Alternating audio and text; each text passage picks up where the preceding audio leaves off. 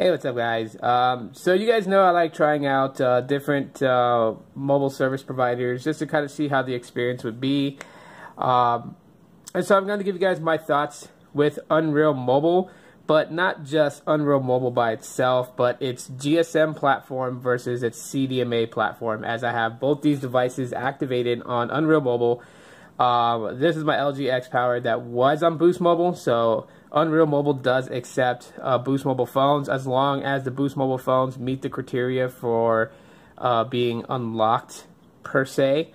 You can activate a older Boost Mobile phone on Unreal Mobile, which is kind of sad because yeah. But anyways, the differences between the two, whether you're opting for a GSM, which runs on the at&t network, or if you're opting for the CDMA, which runs on Sprint's network, differences and whatnot in speed and everything like that, as far as network speed, will be compared.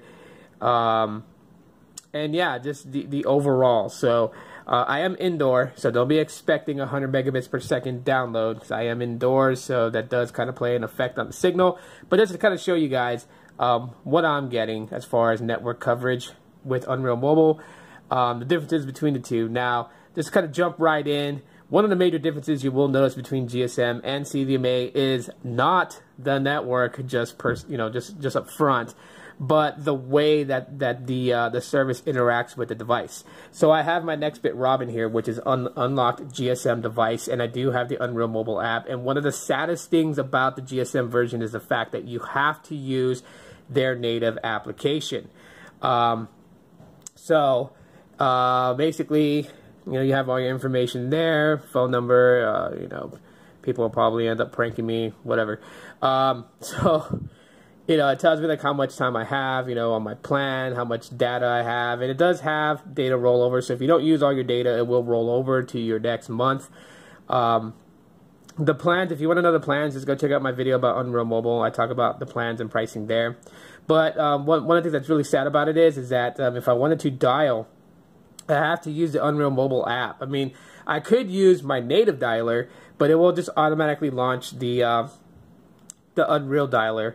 Now for SMS, my stock SMS does not work. I have to use this this messaging section of the application. So everything is pretty much like enrooted into the Unreal Mobile app. That is not the case for the CDMA version. I do have the Unreal Mobile app just to kind of know how much usage I have, but the stock messaging app and the stock phone app is what works with the service. So technically here, if I was to really say anything else, I would definitely say that the CDMA version kind of really like allows you to have like that true phone experience, whereas the GSM version relies on their app. And people want to know, why did they do this? Obviously, Freedom Pop is the same way. Freedom Pop CDMA, you can use the native messenger app and the phone.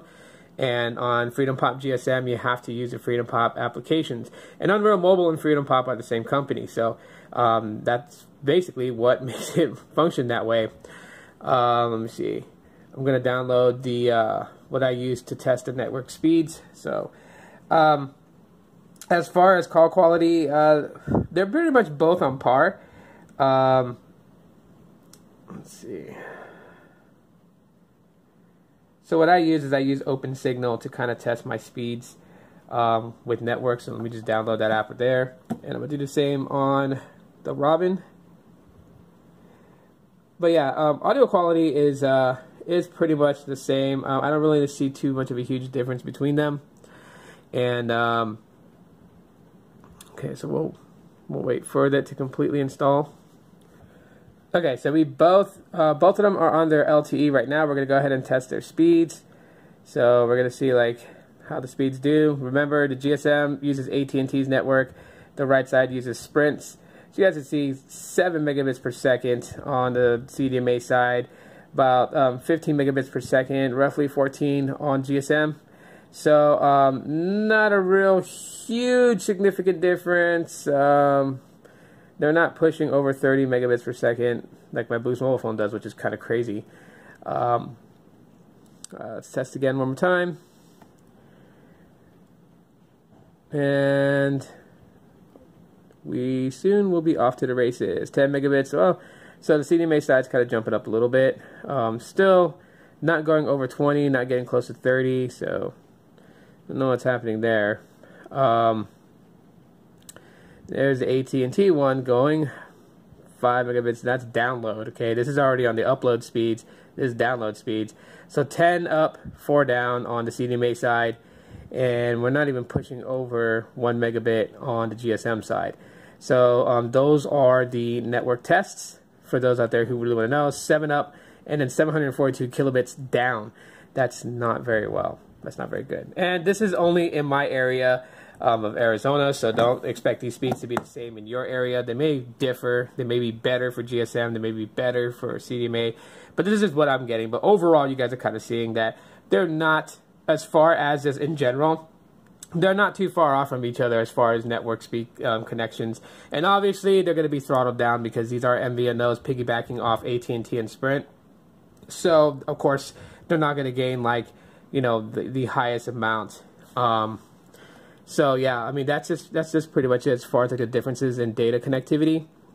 Other than that, I mean, you pretty much get the same functionalities out of your phones. You can still download things from the Play Store. You can still watch videos and all that other stuff. You can still do that with it.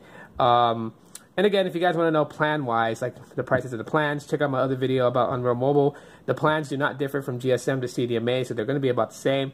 It's just pretty much what you prefer. If you prefer the GSM network with at&t coverage, then yeah, you're going to go GSM. If you guys have good Sprint service in your area, then you might want to go CDMA. But other than that, the only real difference is how the service interacts with the device. It seems more native with CDMA because you do have the option. You can use your stock dialer and Android messages as your default messaging app. And with the GSM version, Unreal Mobile app has to have permissions to do everything. You can use the native dialer to make a phone call, but it's just going to auto-pop trigger the dialer from Unreal Mobile. If you try to use the Android messages, it will not work. You can send as many messages as you want. It will not work. You have to do it through the Unreal Mobile application, which is kind of a bummer for people. People don't like being forced to use a particular thing. We love options.